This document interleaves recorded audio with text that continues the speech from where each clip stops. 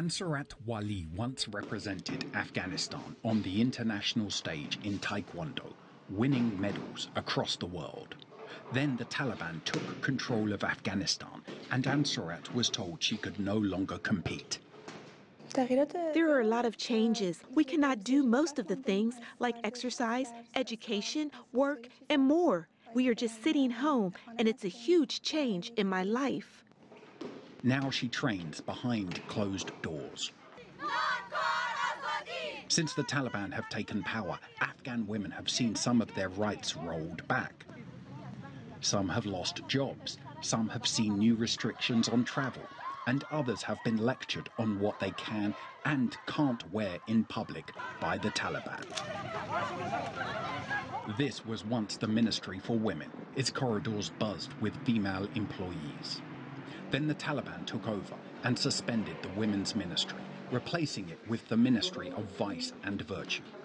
The women have been told not to come to work.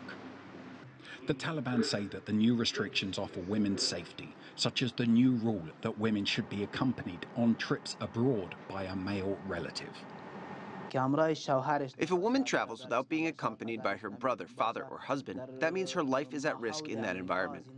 So because of the risk associated with the travel and stay, it was said that women can't travel alone. Outside, the ministry murals that once proclaimed women's rights have been painted over. A poster urges women to wear the burqa. Some women have welcomed the Taliban's new edicts.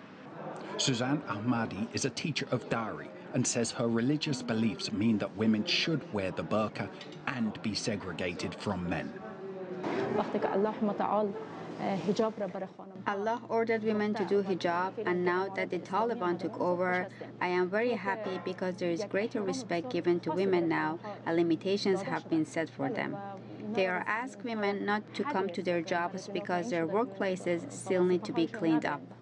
At the moment, most women can still work. However, they worry that more restrictions may be coming in the future. I want them to give us back our flag and our freedom. I am not doing anything wrong. I only want to progress, and they shouldn't hold me back from my progress. Ansarat says she will keep fighting for her rights to practice her sport. Toby Muse reporting for CGTN, Kabul.